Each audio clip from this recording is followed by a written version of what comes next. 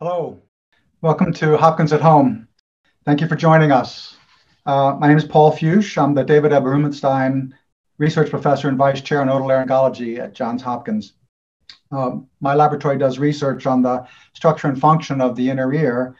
And today we're going to be talking about some of the basic cellular and molecular mechanisms that give us our sense of hearing and how this knowledge leads on to emerging strategies for therapy and repair.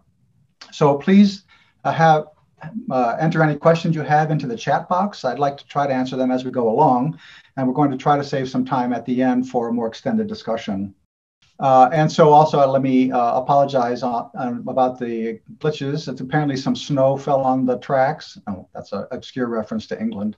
But anyway, I think we're ready to roll now. So to begin, let's go to the first slide, and I'll tell you what I'm going to talk about. So first, I'm going to say a few things about what sound is and how it is that we need to analyze it. And then I'm going to talk about the cochlea itself and the way in which it encodes frequency. And this leads us to a brief discussion about the wonderful benefit of cochlear implants for people that are profoundly deaf. Then I'm going to move on to a more detailed discussion about the process by which the sensory hair cells of the inner ear convert mechanical energy, sound, into electrical signals. And that's the process of mechanotransduction. I'm going to kind of dive into that because we now know that there are a number of inherited mutations in humans which give rise to dysfunction of the mechanotransduction apparatus and thereby offer us some opportunities for monogenic gene therapy. I'll talk about that. They'll move on then to talk about how the electrical signals generated in the sensory hair cells are communicated to the afferent neurons that carry information to the brain. And this has some significance for another phenomenon of hearing loss, which is called hidden hearing loss. And perhaps more familiar to all of us would be the notion of people that are hard of hearing. They can understand speech in quiet environments, but not necessarily in noisy environments. Then I'm going to move on, and then there are some opportunities there, we think, for some therapeutic advances. And then I'm going to talk about another kind of neuron which innervates the cochlea, and these are not afferent, but rather efferent. They reside in the brain and send their neuron processes out to the cochlea, where they suppress the sensitivity. They regulate the gain of the cochlea. And we think these might have an important role to play in protecting the ear from noise and age-related hearing loss. And last but not least, I'll say a little bit about the real holy grail of all of our efforts to treat the ear, and that is hair cell regeneration. We mammals, unlike other vertebrates, do not have the capacity to regrow new hair cells, although fish and fowl do. And so that kind of distinction has led to some interesting ideas about where we might go to try to grow hair cells. So let's move on. What is sound? Well, of course, it's a vibration propagating through the air. It's a disturbance of the air that gets to the ear and contains different components of frequency and intensity. So what we need to know is, what do we pick out of that signal, and how do we use that information to understand the auditory world around us? So in particular, an acoustic object, which is to say a word or a sentence or the difference between the sound of a cat and a dog, depends upon the unique combination of frequency, intensity, and timing that make up that acoustic object and the sounds that it emits. So one way of describing these is to look at something called a spectrogram, which allows us to look at sound in terms of its frequency components, its timing, and intensity. So I'm going to try to show you one of those now. And I hope what you see now is a sort of marching gray smear across the screen, which represents the frequency components and their timing and intensity. Each of these dotted horizontal lines is a different frequency band at 1 kilohertz, 2, 3, 4, 5, 6, 7. And the microphone in the computer is picking up my voice. So you see this really complicated pattern of gray stuff. But in order to understand better how this works, let me give it a somewhat simpler sound, which is me whistling.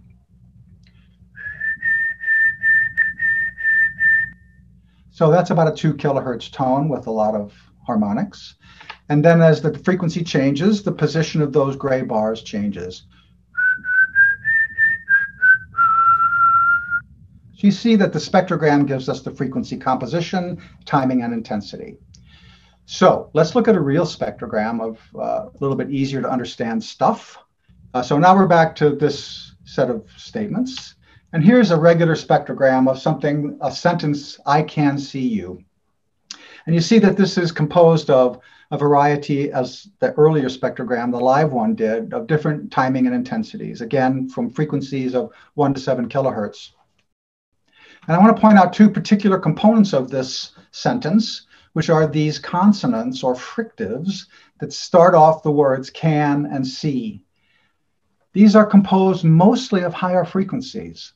So if you need to be able to distinguish this consonant from that one or from the vowels that follow, you need to be able to hear these higher frequency sounds. So that's critical. And so let's see how that relates to the human audiogram. That is, what sounds can we hear? This is a human audiogram. It means what are the sounds that we can hear as a function of frequency, the quietest sounds. So the threshold for human hearing in a young, normal hearing human is this bottom purple line.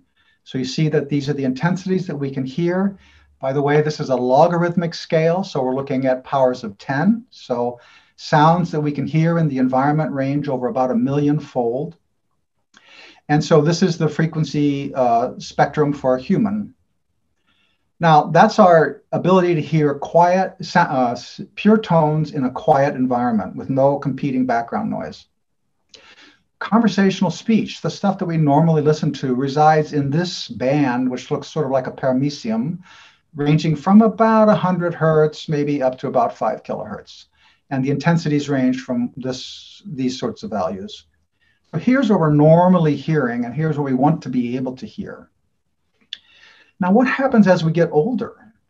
You know that it's very common for age-related hearing loss to be present in a very significant fraction of the population, and that's expressed here in these audiograms, which compare the normal hearing thresholds of young, good-hearing humans to those as they get gradually older, the sort of average audiograms of people in their 40s, 60s, and 80s, with slight differences between men and women, men losing their hearing a bit more than women, at least historically. And you can see now that these thresholds are beginning to carve into the range of intensities and frequencies that constitute important elements of speech. So it gets harder to understand speech as we get older, not because we're necessarily losing our hearing, but we're specifically losing the high frequency components of hearing.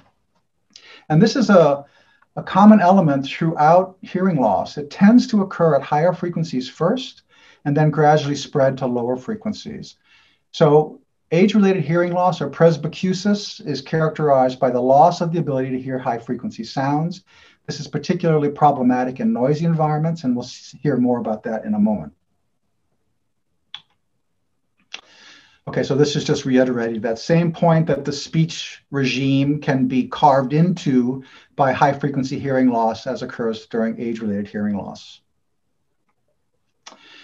So when one has problems with hearing, you go to see the physician or the audiologist or whomever you go to, and they are first going to determine two important facts. What kind of hearing loss do you have in broad strokes? One kind is called conductive hearing loss, which basically means sound doesn't get into the inner ear. So this might be simply because of earwax, or perhaps a middle ear infection, which restricts the motion of the eardrum. Or over time, there can be something called otosclerosis, which is a scarring of the middle ear ossicles here, which communicate the vibration from the external ear to the internal ear. Most of that kind of problem can be relatively solved. So for example, you remove the earwax, or you treat the inner ear infection, or there's even some kind of surgical treatments for freeing up the motion of the middle ear ossicles. Much more problematic is the other form of hearing loss, which is sensory neural hearing loss. And this is where age-related hearing loss, noise-induced hearing loss, some other sorts of hearing loss resulting from ototoxic poisoning can also affect the inner ear. So sound gets in, but it doesn't get converted into electrical signals to be sent to the brain. And that's much more difficult to overcome, but that's what we're going to talk about today. So hearing therapies now and in the future. Number one, prevention. Just don't damage your ears. Wear hearing protection whenever possible. If you have a gas-powered lawnmower, wear earmuffs. If you use a loud tool of some sort, wear earmuffs. If you go to the nightclub and love that loud sound pounding against your chest, put in some earplugs as well. So prevention is a big deal. Essentially every form of hearing loss that we know about is exacerbated by acoustic overexposure. So prevention is important. Hearing aids can provide some help. As you know, they're not perfect, but they do provide assistance for many people with some degree of hearing loss. And for those with profound deafness, we have the cochlear implant that we'll show you an example of in a little bit of time. This is really an amazing prosthetic advance. And then in the future, and what's happening now, what's being developed, are strategies of gene therapy to repair or prevent hearing loss. And this is moving forward most quickly now for monogenic deafness, that is single gene mutations which are present in the human population. These are inherited forms of deafness. And we're beginning to understand what they are and how we might be able to correct them through gene therapy. And then we're going to go a little bit into the promise of hair cell regeneration. And we're looking at a little video which was made by these folks down in New Zealand, actually, which allows us to look at how the ear works. And I don't remember if I turned on the sound or not, but it doesn't really matter because this guy is just repeating a bunch of nonsense syllables over and over again. And those sounds are propagating into the external ear, where they set up vibrations of the middle ear ossicles via the eardrum. And that then causes fluid motions within the cochlea. So within the cochlea, if we look at this in a cross-section, we're going to see the different chambers of the ear, which provide excitation of the nerve fibers. It's these bands of yellow here that propagates to the brain. So the cochlea really does look like a snail shell, as the Greek word tells us. And within it, there are three parallel chambers, which are divided by this structure called the basilar membrane, on which is sensory epithelium. And the vibrations of sound cause this little wiggling of the hairs on top of these sensory hair cells, generating an electrical signal, which is communicated then through a chemical synapse to nerve fibers that run to the brain. And the heart and soul of the cochlea is the basilar membrane on which the sensory epithelium resides, because it is mechanically tuned. One end vibrates best for high frequencies, the opposite end for low frequencies. And so nerve fibers innervating the epithelium are labeled lines for frequency propagating that information to the brain. So that same pattern that we just looked at we moved through at warp speed through the cochlea is replicated in some detail coming up. So for a pure tone stimulus, that is a single frequency of sound propagating to the ear, the vibration pattern that arises in the cochlea is maximal at one point along this frequency-tuned structure. One single part of the cochlea vibrates maximally for a pure tone stimulus.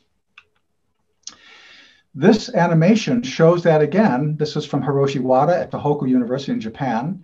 And he did a computer model of the mechanical properties of the basilar membrane on which the hair cells are seated. So hair cells are seated all along this structure, and they are innervated by neurons.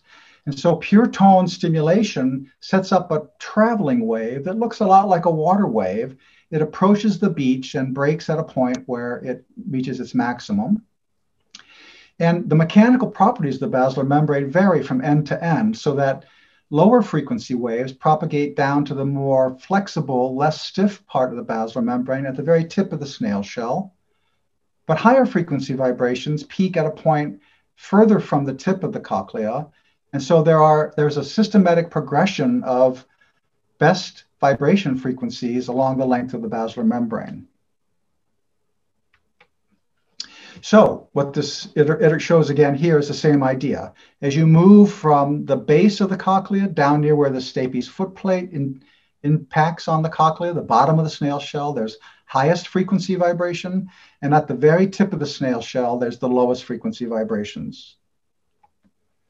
And so the sensory hair cells, the things that convert that vibration into electrical signals, are strung in rows all along that mechanically tuned structure. And they are selectively innervated by neurons, so that a nerve cell down here, which contacts hair cells in the high frequency end, is a labeled line for 10 kilohertz. when it fires a signal to the brain says, oh, that neuron's firing, must be 10 kilohertz. And then progressively lower and lower frequencies as you move up toward the tip of the cochlea. The great thing about this is that this means that this information propagates throughout the neuraxis all the way up to the cortex, where the auditory cortex, the primary auditory cortex, is found on the superior surface of the temporal gyrus, where there is basically a little picture of the cochlea that works exactly like a piano keyboard. No, it doesn't. But anyway, the idea is right, that there is a frequency map in the auditory cortex, which represents the spatial map of a little bit of epithelium. And that is super cool because that's exactly how the brain does everything. If you think about how we understand the meaning of a somatic sensation, it's based upon where that sensation occurs on the body surface. So there's a surface map. Same with vision. Our eyes report the location of an object in visual space according to which area of the retina is stimulated. So the brain understands vision in a spatial map. It understands touch in a spatial map. And by this extraordinarily cool function of the cochlea, which converts a frequency map into a spatial map, the brain can understand sound frequency in exactly the same way using the same rules of neural organization. I love the cochlea, as you can tell. Okay, plus this really amazing transform that takes place in the cochlea also enables the most remarkable prosthetic device I think has been invented, which is the cochlear implant that can restore functional hearing to people that are profoundly deaf in the best circumstances. So again, I want to show you how that works. The cochlear implant is a set of electrodes that gets inserted into the ear. So I hope what you see is a kind of a picture of a cochlea here with a set of electrodes inside it. Each little white patch is one pair of electrodes, which is driven by a particular frequency component of sound. So there's an electronic device on the outside of the head that has a Fourier transformer. It breaks sound into its frequency components. Each component then drives a separate electrode. So if you now provide a suite of frequencies from low to high, you see that the electrodes are activated in turn from the apical tip of the cochlea down to the base and back again.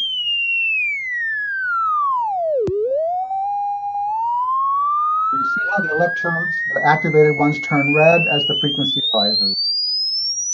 Also, you can look at how speech sounds are encoded.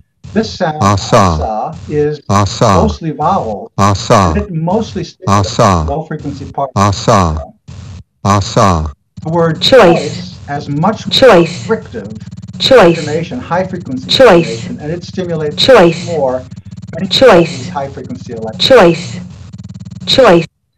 So that's the cochlear implant. That is a device, a prosthetic device, which has been a tremendous boon to providing hearing to people that are profoundly deaf. And it's still being improved today, as are hearing aids. Hope you can see that. We're back to the picture of a cochlear implant. And so now I talked a little bit about mechanisms involved in how the cochlea results in the processing of sound, but I want to dive in a little deeper and figure out what are the molecular mechanisms whereby these operations occur. So we're going to take a cross-section through the cochlea and look at the cellular elements. So it's a little more complicated. There's a lot of elements here that I won't go into today, but basically there's a lot of fancy mechanisms that provide specialized cellular and molecular activities. What we want to focus on here is what is the essential stimulus? And it turns out that as that traveling wave propagates along the length of the cochlea, it actually kind of does something, sort of rocks from side to side, a little bit like that. The consequence is that there's an overlaying acellular tectorial sheet which differentially moves with respect to the underlying sensory epithelium, causing this lateral motion of the little hairs on top of the eponymously named hair cells. These are the sensory cells that convert a mechanical stimulus into an electrical signal. And you can see that as the cochlea vibrates, it causes the hairs to be pushed from side to side. And that's important because that is what causes an electrical signal. Now, this drawing looks like something that came out of the art books of Rube Goldberg, but actually it's pretty accurate in most respects. The hair cell is able to convert mechanical energy into an electrical signal because it has ion channels, aqueous pores, in the tops of the hairs with a gate that can be pulled open and closed. And that gate is pulled open when the hairs are pushed toward the right, toward the tallest hairs. That puts tension in this extracellular linkage, which pulls on the gate of the channel. When the channel opens, it provides an aqueous pathway for positively charged ions to enter the cell. So those positively charged ions, they cause a change in the membrane potential, the voltage of the hair cell. So this is the conversion. This is mechanotransduction. This is converting a mechanical force into an electrical signal by the use of an ion channel that allows the flux of charged particles, ions. So the hair cell generates an electrical signal. Now, we've learned a lot about how this works over the years, and Uli Mueller, who's one of the professors here at Johns Hopkins, is one of the leading investigators who have defined many of the molecular components of this structure, and there's a bunch of them. There are several dozen different proteins that participate in the mechanotransduction complex, and I'm talking about them because we know that there are a number of human deafness genes, inherited forms of deafness, which actually affect some of these proteins. So I'll talk about one in particular because we already have animal studies which have shown that it's possible to repair that genetic defect by helping to correct the activity of this one here, which is TMC1 and 2. That's also shown here in this kind of blue inside the red circle. So TMC stands for transmembrane channel, a very inventive name. It is the aqueous pore. It has the gate. It allows the passage of ions into the hair cell to change the membrane potential. And there are mutations of TMC1. When it is mutated, some of these mutations cause deafness, both in humans and in mice. And so this has been a big target for gene therapy. It's a monogenic form of deafness. All you have to do is fix that one gene and you can restore hearing. And that actually has been done in mice already. And I'll show you just one example from the work of Jeff Holt up at Harvard. And others have done this too in the past. So this is an example of some mice that are called Baringo mice. I don't know where the name comes from. They have a mutation in the TMC1 protein, and they cannot hear. So these are the electrical signals that give rise to the audiogram that I showed you previously. This is the auditory brainstem evoked response. You can record it in humans by putting a couple of paste electrodes on behind the ear and on the back of the head. You get an electrical signal in the brain when sound successively stimulates the cochlea. So you can measure thresholds this way. These are just those electrical waveforms showing that the threshold in this wild-type mouse, it doesn't have a mutation. The threshold is down here between 20 and 30 decibels of sound intensity. The Baringo mutant can't hear at all. There's no auditory brainstem response. If you take a virus and infect the inner ear of a Baringo mouse with a corrected form of the TMC1 gene, you restore hearing. So this is gene therapy. This is gene therapy using viral constructs, which are non-pathogenic viruses, to introduce the corrected genetic material into the cochlea. Now, it's not perfect. You can see that the thresholds are still not as good as the control animal, the wild-type animal, but it's better than it was in the mutant case. So monogenic deafness for this protein, and actually now quite a significant number of others, has been successful in animal models. And there are human trials ongoing for similar sorts of studies. Well, you may have wondered, okay, you've got a gene you want to introduce to the ear. How do you get it there? I mean, you're not going to drink it, right? So how do you get the gene there? You may be familiar with gene therapy for the retina, where people are actually injecting the genetic material right into the eyeball. And it works. It's, local anesthetic. It sounds gruesome, but it's not. But the eye is right out here on the surface of the head. The inner ear is inside here in the really hard temporal bone of the skull. So it isn't easy to get to. And so thus far, people have been using surgical strategies to introduce genetic material or drugs into the inner ear by actually making a hole somewhere and then just injecting the materials directly in. Most progress has been done by not injecting into the cochlea, but injecting into the fluid spaces of the associated vestibular epithelia. So I have a little model here, which was made by my son Sam when he was, I don't know, 10, 12 years old. So it shows the external ear, and it shows the internal ear right there. And so the surgery that one would do would be to simply make a small incision through the skin, very delicately drill through the bone so that one can then access the semicircular canal quite close to the surface of the bone and inject your therapeutic agent right in there.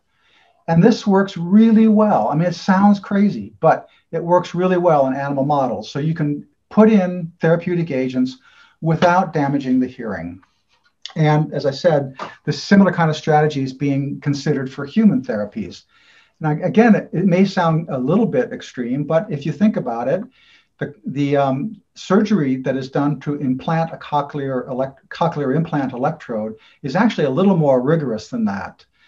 So it isn't a really big surgery, and it depends upon the benefit as to whether one would like to be able to proceed that way. But at the same time, there are other options that are being introduced. So there's something called nanoparticles, which are little lipid vesicles that contain DNA or other agents of interest. So for example, these have been developed for the vaccination regime for COVID, in which the RNA is being introduced by a nanoparticle injection. So nanoparticles can bring in drugs, they can bring in big chunks of DNA, and that's been looked at in the context of hearing therapies as well, particularly magnetic core nanoparticles, because those can be directed and driven by external magnetic fields. So that's another idea which is being explored. I would say that it's a long way to go, but injection of material has been shown to be very effective in correcting monogenic deafness in mice. Okay, so what happens next? You have this mechanotransduction process that changes the voltage of the hair cell. And that's shown very simply here in this picture, which tells us that as the bundle of the hair bundle of the stereocilia, the hairs on top of the hair cell are pushed from side to side, the voltage, the membrane potential of the hair cell alternately goes positive and negative. And that results in the release or transmission of a chemical neurotransmitter, which causes increased and decreased rates of firing of an associated afferent neuron. So signaling to the brain begins with mechanotransduction, an electrical signal in the hair cell, but then it gets converted into a chemical signal that sends that information to the brain. So this is a slightly more realistic picture of the innervation of the cochlea. This is a cross-section like one I showed you earlier. But now the hair cells have been drawn in with white outlines, seen here. There's two different classes of hair cells, excuse me, inner hair cells and outer hair cells. And there are a couple of different kinds of neurons. There are afferent neurons that carry information to the brain. And there are efferent neurons that bring information back from the brain to regulate the sensitivity of the cochlea. I'll come back to those in a bit. The intriguing thing, or one of many intriguing things about the afferent innervation of the cochlea is that the inner hair cells, which make up just 1/4 of all the hair cells in the cochlea, this is a cross section, so these are rows that extend throughout the length of the cochlea. Overall, there's about 30,000 hair cells in total. And so maybe about 3,000 or so of them are inner hair cells. These are the hair cells that send signals to the brain.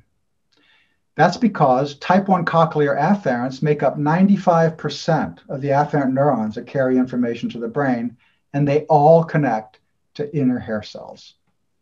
In fact, each afferent, type 1 afferent, has one synaptic connection with one inner hair cell. So everything an individual afferent neuron could tell the brain about the acoustic world comes from that one hair cell. Now, from the point of view of the hair cell, it has a whole team of type 1 cochlear afferents. In fact, the average number is about 20. So this inner hair cell sends a kind of multiplexed, complex signal to the brain, which is carried on 20 individual lines or wires carrying that information to the brain. And they differ somewhat in their properties, but they all report the same frequency because this is just one point along the frequency-tuned cochlea. Okay, so I want to tell you a little bit more about that connection because that's another site of pathology and some ideas about repair. So the hair cell, this inner hair cell, has a bunch of afferent contacts, and at each of those contacts, there's a specialized, interesting-looking synaptic structure which releases the neurochemical glutamate, an amino acid, which is an excitatory neurotransmitter found throughout the nervous system. It is the excitatory neurotransmitter in the brain, and the ear uses it to send signals from the ear to the brain. These synaptic structures have this kind of dense bar in the middle, and it's surrounded by these little clear vesicles, each of which is filled with the neurotransmitter glutamate. So here at the point of contact with the afferent neuron is where the excitatory neurotransmitter glutamate is released as the membrane potential of the hair cell goes up and down and triggers the release of those vesicles. Now, why am I grinding on about this? Because it turns out that another one of the gene therapy strategies that was developed had to do with repairing a mutation in the protein that fills these little vesicles with glutamate. It's called a vesicular glutamate transporter, and its abbreviation is VGLUT3. And it's present in hair cells, and it is responsible for making sure that glutamate can be released by filling the vesicles. But there are mutations where this gene is disrupted. And Larry Lustig and Omar Akil actually were one of the very first teams to show that gene therapy could be used to repair a monogenic defect. And they did that by restoring the function of VGLUT3 in a mouse model which didn't have any VGLUT3. Now, then they also did the audiograms and the ABR waveforms that I showed you before, but I wanted to show you a slightly different way of visualizing successful gene therapy, which involves using antibodies to label the protein that you expect to be produced by your gene therapy technique. And so that is done here in this picture, which shows that the hair cells in a cross-section of the cochlea are labeled green by an antibody to the protein myosin, which labels those cells, and VGLUT3 has an antibody that labels it red. So in wild-type animals that have normal expression of VGLUT3, you have a green hair cell that's also red. The combination is yellow. In an animal that does not have VGLUT3, its hair cells are still green because it still has myosin, but it doesn't have VGLUT3, it stays green. But then after gene therapy introduced by a virus, you can see that now we're back to having VGLUT3 and the combination results in yellow. So that's another monogenic disease which can be treated by gene therapy. But there's a much broader sort of problem about this synaptic connection between hair cells and afferent neurons. And that is that independent of genetic deafness, we know that another consequence of acoustic trauma and age-related hearing loss is not just the death of hair cells. It also turns out that these multiple synaptic connections onto an inner hair cell, shown here in electron micrographs, those multiple connections can degenerate and pull away. So the hair cell can be denervated, even though all the hair cells in the cochlea are still present. So this is a slightly different form of hearing loss because it's denervation as opposed to cell death. It's often called synaptopathy, pathology of synapses, and is commonly called hidden hearing loss, or I would like to think of it as what we think of as being hard of hearing. Now, it's called hidden hearing loss because someone may go to the physician or the audiologist and say, you know, I'm having trouble hearing in noisy environments. And they get their hearing tested in the quiet for pure tones, and it turns out their thresholds are normal. They have perfectly sensitive hearing, but they can't discriminate signals in noise. Now, if you think back about the fact that each inner hair cell has 20 lines that carry information to the brain, what happens with synaptopathy is that half of them or some fraction of them are lost. So now your capacity to discriminate those fine details of a signal in a noisy environment is much degraded. And we know now that there is considerable evidence for age-related hearing loss to involve not just the loss of hair cells, but also denervation of the cochlea where the afferent neurons go away, or the contacts go away. In fact, they don't die. The afferent neurons are still alive. They just don't have a connection.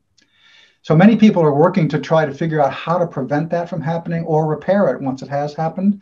I'll just mention briefly that Elizabeth Glowatsky here at Hopkins has developed a really great model system with her postdoc Philippe Vincent, where they can put cochlear tissue in culture and cause it to be reinnervated by either transplanted neurons or neuronal stem cells that they add to the dish. So they're using this as a model system to ask what kinds of molecular tools can be used to facilitate that reinnervation process. All right, so we've talked about the afferent innervation, and now there's one other kind of neuron I want to mention, which are the efferents that also innervate the cochlea. These reside in the brainstem, as shown in this picture. They are activated by sound. In fact, their activity level rises as the sound intensity rises. So they're sort of responding to sound. But what they do is feed back to the cochlea, where they suppress the activity of the cochlea. They are inhibitory. They make synapses onto hair cells in the cochlea and they turn them down. Well, that seems useless. I mean, why would you want to degrade your sensitivity? The problem is this: our ears are very sensitive. We can detect sound in very, very, very low levels when our hearing is normal. But at the same time, we have to be able to hear in an acoustic world where sound intensities vary a millionfold.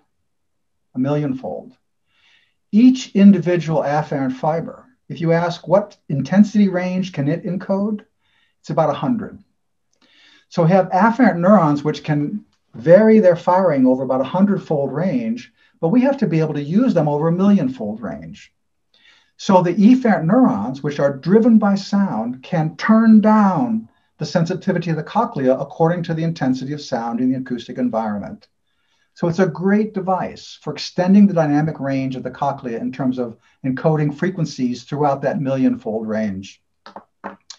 Now, the other thing about the efferents, which is really quite cool, is that these efferents not only help with signal processing, but there's really good evidence from animal studies and some studies in humans that they also protect the ear from acoustic trauma. So they can prevent the onset of noise-induced hearing loss, and they can reduce the level of age-related hearing loss in animal models.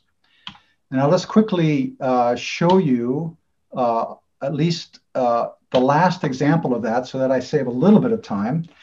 This is an example of mice which lose their hearing as they get older.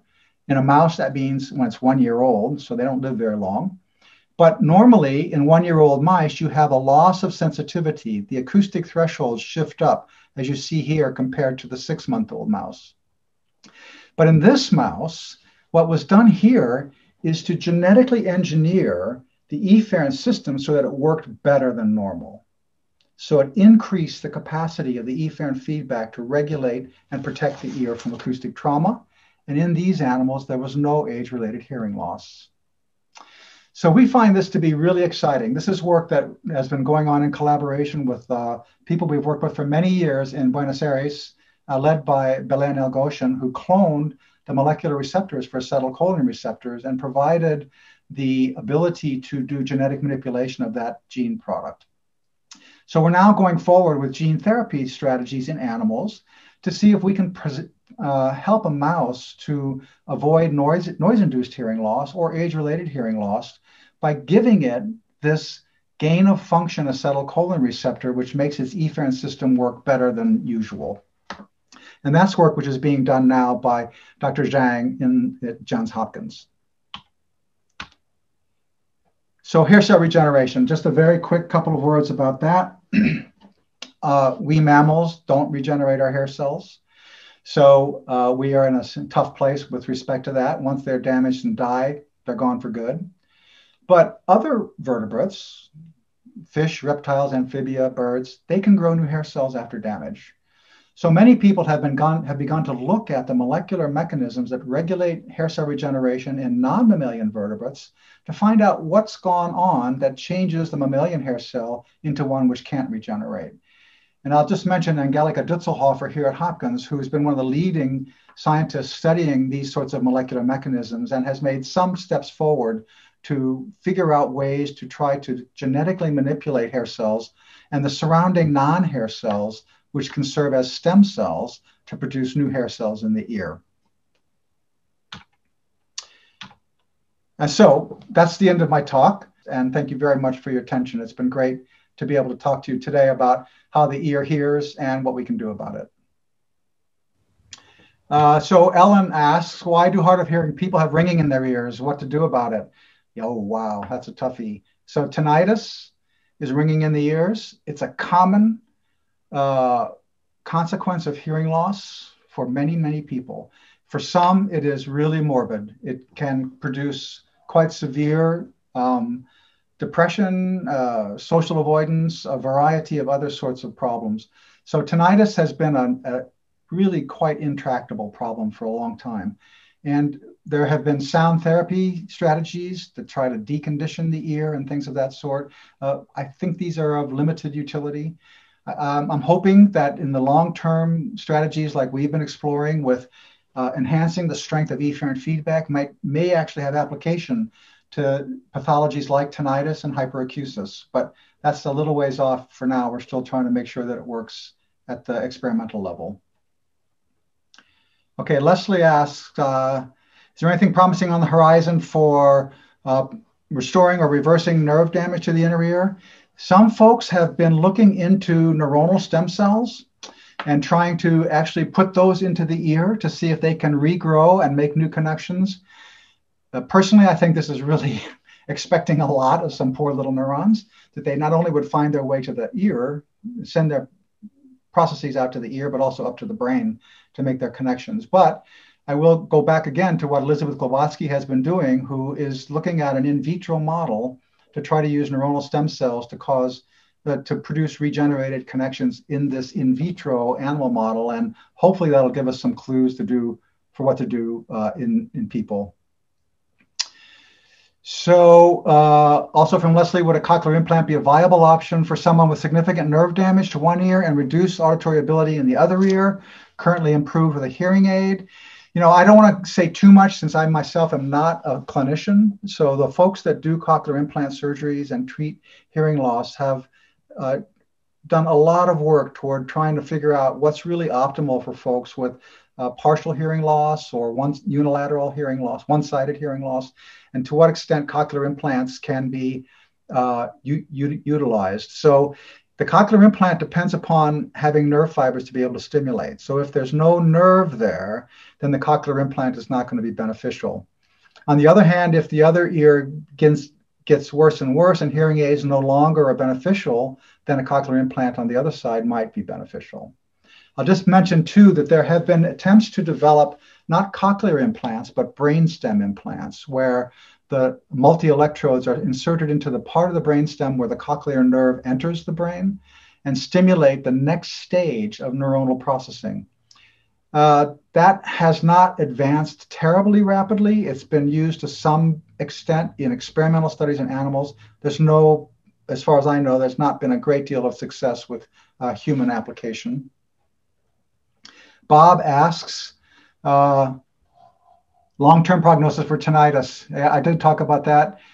Unfortunately, as I said then, it's pretty tough. It's really intractable. At this stage, I can only say that we hope that as we understand the molecular mechanisms that give rise to normal function and pathological function, we'll be better able to address such a problem.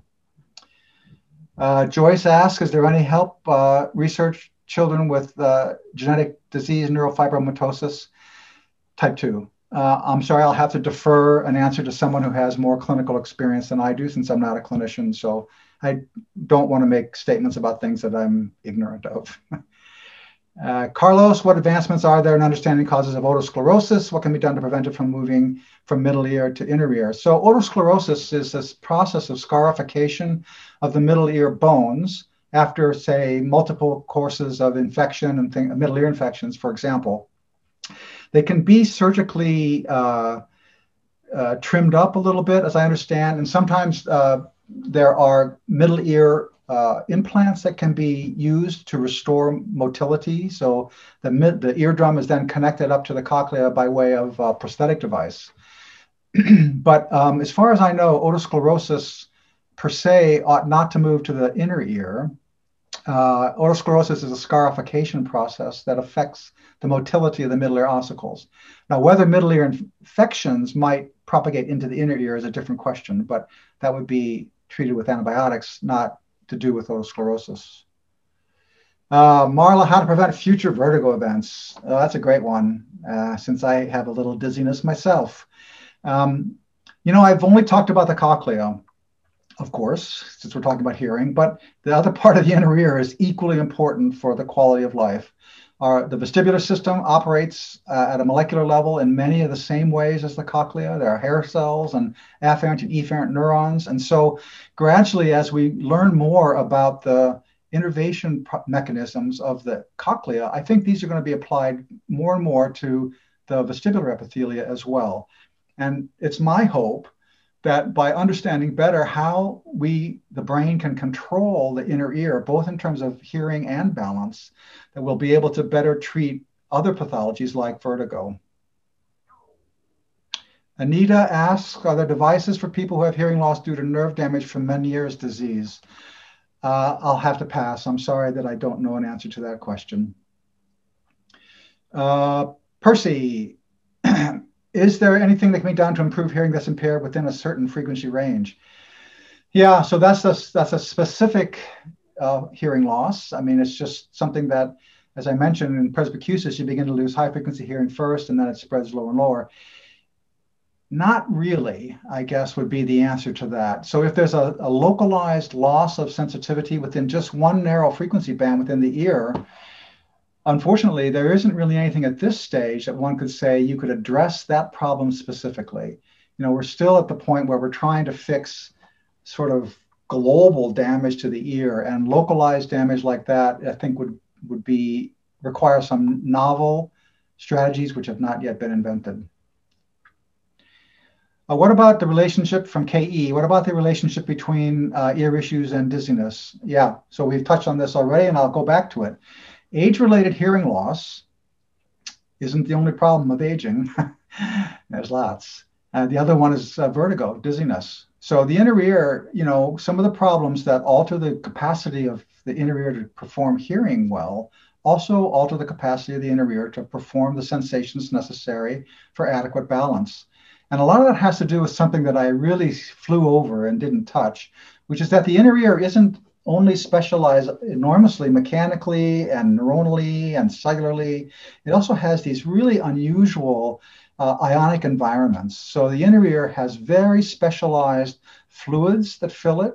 It has highly vascularized epithelia that generate those fluids. So a lot of the problems that we think arise gradually in terms of aging of the ear, for example, may have to do with the fact that just blood flow and the normal maintenance of the ionic homeostasis of the ear is affected. So that's going to affect balance as well as hearing. And it's not surprising that there's combined effects for both of these kinds of problems. Whether there is specific treatments that would affect balance versus hearing, of course there are. I mean, there's lots of physical therapy strategies for doing better behavioral control of balance problems. And of course, there's lots of medicines that cause dizziness that one can adjust the dose regime to try to help with that. But again, we're still in the early days of finding the molecular mechanisms. But I do believe that the advances made in terms of looking at genetic repair and drug repair of the cochlea are going to be equally, or at least informative for repairing of the vestibular epithelium. Oh yeah, so Merle says, someone with hearing impairment seems to hear only part of what is said and has to make up the rest. Why? What's going on? Yeah, ask my wife. She has to tell me everything 3 times. Part of that's hearing. that's because we don't hear the first parts, and we don't hear the fricatives, and we don't hear all of the necessary cues to put the information in context. So some of the frequency bands are missing, as I pointed out for presbycusis, or maybe just general hearing loss, whether it's frequency specific or not, just means that a lot of the information isn't achieved.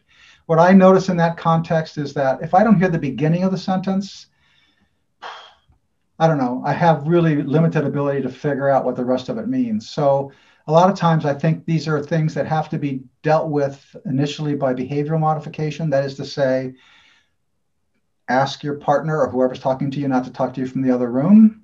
Or if you have the patients, you just go to where they are and ask them to repeat and that sort of thing.